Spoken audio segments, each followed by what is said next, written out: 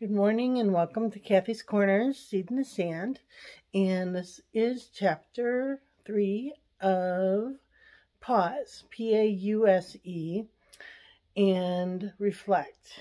And it's kind of going through my morning routine to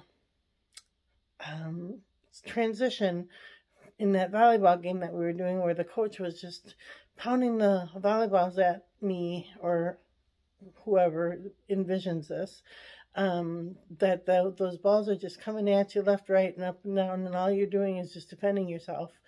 And now we're transitioning into the front row where we become that aggressive player, that assertive player in life. And so that pause is a nice reflection, or that rotation is a nice reflection to say, I don't have to do this. I don't, this isn't happening to me. I get to do this. I get to be the one that gets the point. I get to be the one that is the star of the show. I get to be the one that manifests my dreams. I get to be the one that God answers my prayers. And, so I'm kind of asking God how to take more steps to be more organized, more energized, more inspired, and how can I let go of the excess weight that I've been carrying on my back. I can just feel my back kind of straightening up, and that's kind of in my morning routine. Getting that morning routine going, it just really makes, Phil's right next to me. It just gets me going to ask for guidance, ask for clarity, ask for that specific gratitude, and thank you for all that sustains my needs. And so I've been yesterday I talked about like my routine, what I'm trying to use a green drink or a green smoothie every day.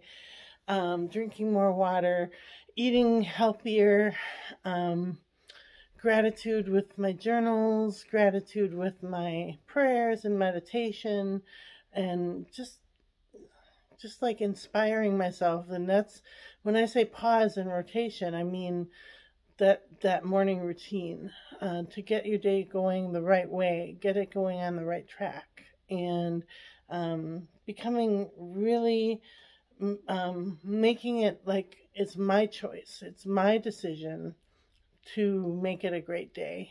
And it's kind of funny because this morning I woke up and what do? I look at my phone and I have a reminder that this time 3 years ago I was not in a good place. I was in a psychotic episode, and it's that reminder, and it's like, no, that was then, this is now.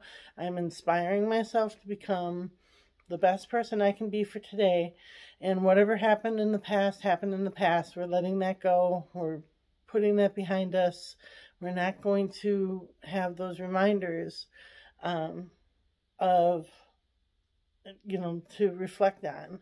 We're going to reflect on the future. Where am I going to be 3 years from now? I'm going to be like writing books, making movies.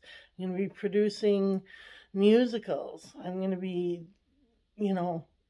just in a home of my own. I'm going to be, where am I going to be in 3 years from now, rather than where was I 3 years ago, if that makes sense. So, yeah, so I hope that everybody's having a great day. And we do these cards every day just as a inspiration. It's not, like I said, it's not really, I've said this many times before, it's not really something that I depend on, but it's something that I feel like God picks the cards for us, and there's really never a bad message. It's always kind of reflective of what I'm talking about. And it's the Emperor. That's wonderful, because I always associate that with God. So That's a wonderful card to be on the bottom. And I don't look at those. I promise. I don't look at those before I pick them up. And the one we're picking today is the Queen of Wands, which is like a mother figure. And the wands are representative of action and movement and fast action. And yeah, so I enjoy doing those little cards for you every day, and I hope that if anybody has a problem with that, I can stop doing that and do something else. But I like to do them because they usually give me the same type of message that I'm referring to for you. And the Queen of Wands is a nurturer who is going to help you take action. So isn't that what we're talking about? That's exactly what we're talking about. So get out your journals, write, manifest, write down your dreams. I have, sorry, let's see. I have, sorry, I'm going to make a lot of noise. But these are kind of things that I do artistically. You can't read it, but it's like, these are my vision journals that I do a lot in like my little art classes that I do. And it's just a heart. And in it says, my dream home, my dream vacations, my dream friendships, my viral videos. They're not viral, but maybe one day, you never know. Best-selling books and musicals, and it just goes all the way around this heart.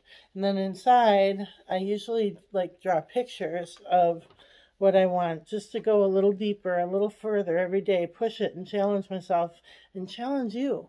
And that my recovery is up to me. Nobody can do it. My doctors can't do it. Nobody can do this but me.